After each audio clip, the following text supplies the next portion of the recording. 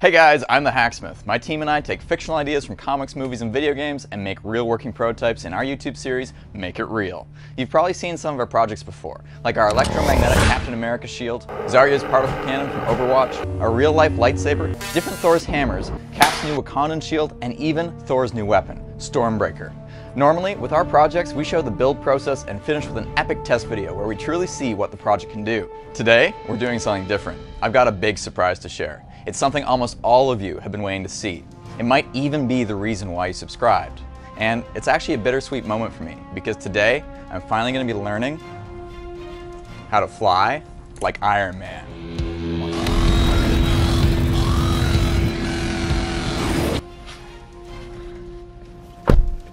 We're on our way to a special private event hosted by Gravity Industries. If you haven't heard of them, Gravity was founded by Richard Browning, a true real-life Tony Stark. He's done events all around the world and inspired people everywhere he's been.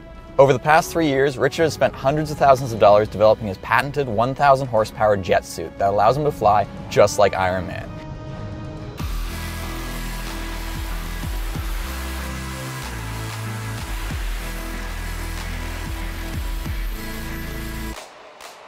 He even has a lab in England with an entire wall of prototype suits and robotic systems, just like Tony Stark.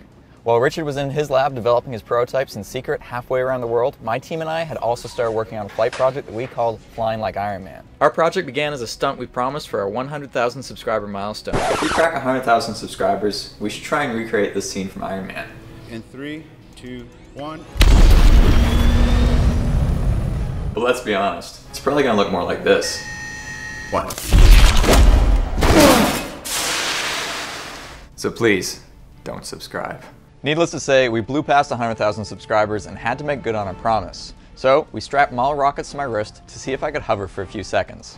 For what we knew was a very, very, very stupid idea, we still had a lot of fun with it. And so did the audience. Flying Like Iron Man became one of our most successful video series at the time, and people wanted more. Needless to say, rockets were not the answer. Between being a serious safety hazard of burning or even detonation, the high cost, and issues igniting them simultaneously, if we were going to continue flying like Iron Man, we needed something different. That's when we started experimenting with electric ducted fans, or EDFs for short. Using 2 wrist-mounted EDFs and a counterweight pulley system, I was able to perform an assisted hover. Next, we added boot EDFs, but the problem was, to get enough thrust, we would need more than 20 EDFs, which wouldn't really fit on my body. So we found the largest EDFs commercially available, 10 of which would be powerful enough to lift a person, but they were even more expensive. So we turned to our fans for help, and you guys helped raise enough money to purchase one of these giant EDFs to test. We even tried making one of our own EDFs to keep costs down, though that was easier said than done. We continued working on the design in the background, investing tens of thousands of dollars and many late nights. We even toyed with using miniature jet engines to provide the majority of steady lift, with EDFs only controlling the guidance. But we knew how expensive it would be to purchase all the components to make that possible, potentially hundreds of thousands of dollars, something we just couldn't afford. Soon after, Richard showed the world what he had been working on. We saw it and were awestruck. Richard had done the impossible. He was flying like Iron Man. Not only that, we found out you can buy one of his suits for only $440,000.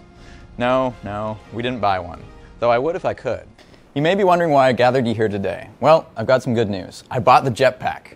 The bad news is, I had to sell the shop and you're all fired. Yeah, I guess I had my reasons not to. Back at the shop, we still had to make a decision. Should we pursue a project that someone else had already patented and risk spending hundreds of thousands of dollars to make it happen with no guarantee of success? Or should we direct our efforts and finances into other Make It Real projects and growing our business? That was 2 years ago when we had only just reached 1 million subscribers. Since then, we've completed over 75 other Make It Real projects, including several featuring our EDF and jet engine that we had purchased for Flying Like Iron Man. We've now grown to 5 times the size we were, employ over a dozen people, including students from local universities and high schools. And we're even better equipped to take on big projects like the Aliens Power Loader and this new project that I'm super excited for. What's that project? But more on that later. Based on the feedback from our audience, we know our videos have helped inspire the next generation of engineers to dream big. And I'm confident that we made the right decision to grow the business instead of going broke doing something that's already been done. But because of that, I never got to learn how to fly like Iron Man. Until now.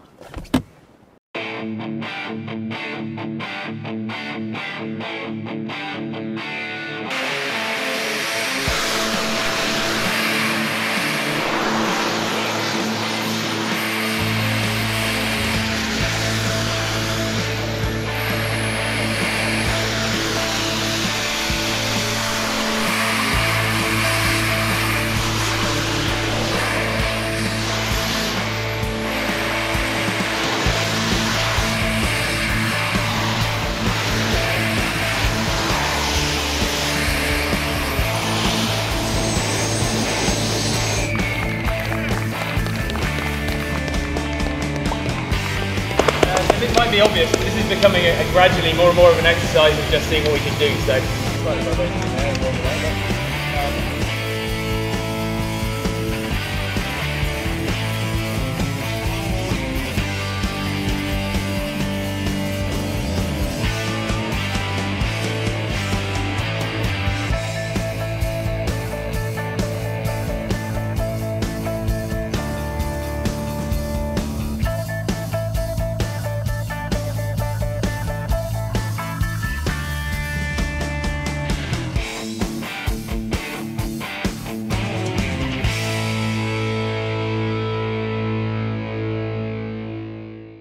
All right, you're doing it. You're living out every little kid's dream of flying like Iron Man.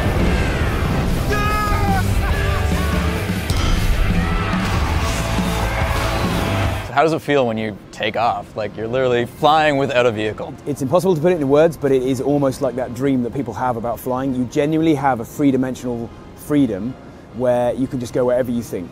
A bicycle, you don't steer it, you just think where you're going to go. Yeah. Same with this in 3 dimensions. It's truly insane. The really weird sensation is that it's quite gentle. It's just this gentle, spongy push, almost like holding a fire hose of water. All right, so why don't you walk us through the suit and just, how does it actually work? It's 5 jet engines, little gas turbines. You've got 2 on each arm, and then you've got 1 around the back. And between those clusters of thrust, that's what creates that kind of tripod or pyramid of thrust. And the control is all down to really vectoring with your arms. Where do you point them? You point them down, you go up, point them out, and then you go down again, right? Yeah. The fuel bladders in here, they're basically like rubberized bags. And then around the front, you've got this kind of waistcoat of electronics. Inside the helmet, there's a head-up display system, which takes a wireless data feed from this box. So I can see my fuel burn and flight time and engine status. So yeah, no, it's pretty simple. And I mean, this is actually quite an old model now. We've now got a version which is almost entirely 3D printed, and believe it or not, in polymer. That's amazing. Can't wait to try.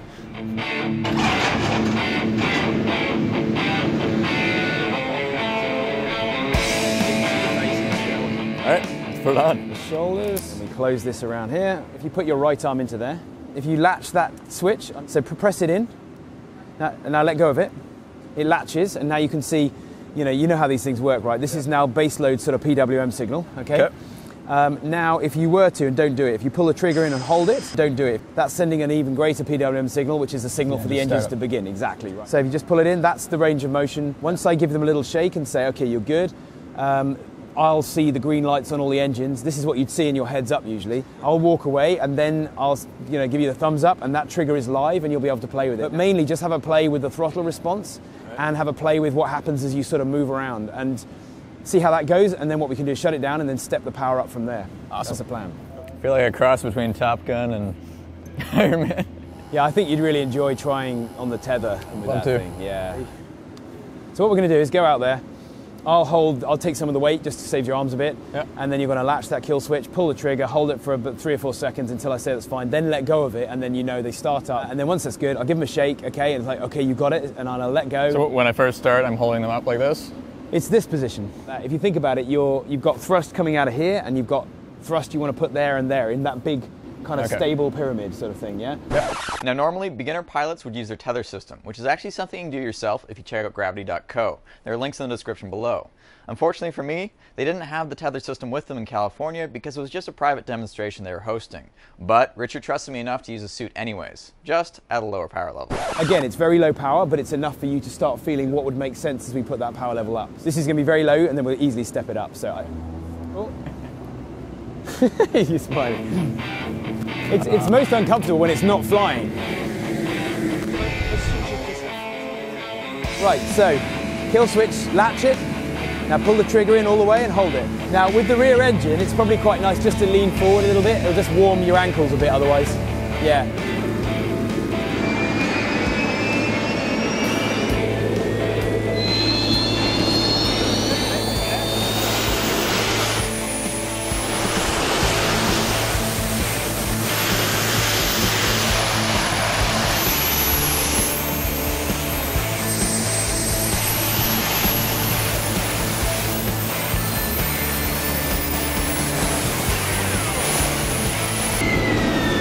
Pretty good, right? Low power, but you can feel it, yeah? Oh, yeah. Your stability looked really good. You can start to feel that kind of lateral stability. Yeah. We gotta do this again. Give it a bit more fuel. Well, when I finally powered off the engines and he took my earmuffs off, I'm like, oh yeah, super loud. Yeah.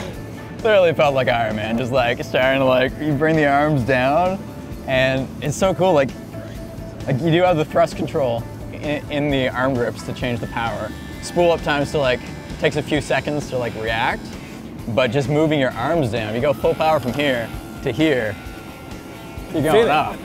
And it's just, it's so much more fine control than playing with throttles. Yeah. So generally when you're flying, are you on just like full power or like? Squeeze it on. You want to tune it, we're good at this, so you take off at about here.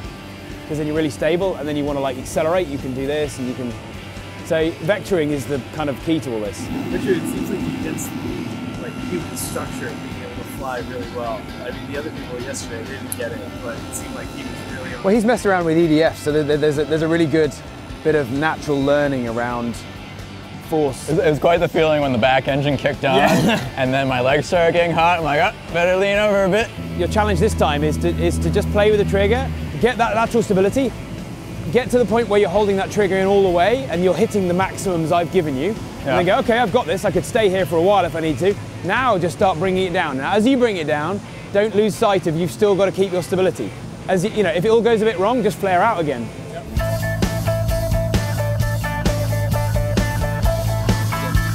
Right, kill switch.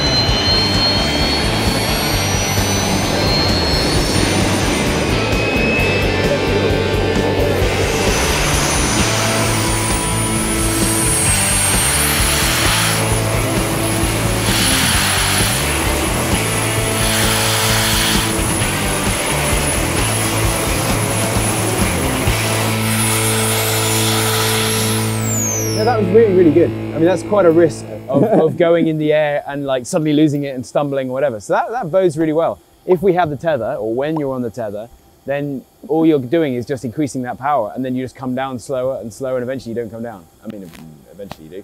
Awesome. But that was really good. That was great. I just think if we overstep this too far, you stumble a bit, and you know, it can all go wrong quite quick. Not because you're going to fly and hit a wall or anything. You just fall over. That's all. So you can feel that was a bit more power than last time. You can kind of. It felt like I was just getting so close. Like when I brought it close, it was like it was coming up off my toes. I mean, just think about it. That's about 100 pounds of lift. Take you out. That was awesome. Good. That was brilliant. The fact that you were able to get off the ground and actually still control the rotation and your lateral movement completely says that you've got that balance and control. So that was brilliant. That suggests you wouldn't take more than probably another 4 or 5 goes to kind of land that. That's awesome. Yeah, because when you're telling me about it, how like, make sure you don't like get into a spin or something, then I was like, oh crap, does that happen? But then when I was doing it, it was just like, it felt fairly natural just holding my arms. And you see what I mean about that sort of, it's very calm. Cushiony. Yeah, it's just like spongy, isn't it? Yeah, it's spongy. When I brought the arms close together, I could just like almost feel like my ankles coming up, and just like a bit more power. I'd just be I'd be floating right here. Just need that tether system. That's amazing. Well, thank you so much for letting me try the suit. No problem at all. And I hope to see you soon again in the future. Absolutely, definitely. That was incredible. I can't even describe the feeling of having that much power coming off your own limbs. Apparently, I showed real promise with the suit, so I'll actually be visiting Gravity again very soon to learn how to fly the suit, maybe even join the racing league. To anyone who might be disappointed that I didn't get to fly by myself this time, ask yourself this: would you let someone with no experience take out your $500,000 Lamborghini for a rip? Richard put a lot of faith in my abilities to even let me try the suit without the tether system. If I had accidentally tripped, it could have been tens of thousands of dollars in damages alone. Make sure you check out and subscribe to Gravity's YouTube channel and Instagram for more awesome videos on the jet suit. And stay tuned for our next video, where we interview Richard about the suit and give him the first piece he needs to become a real-life Iron Man. Check on control surfaces. Ready? In 3, 2, 1.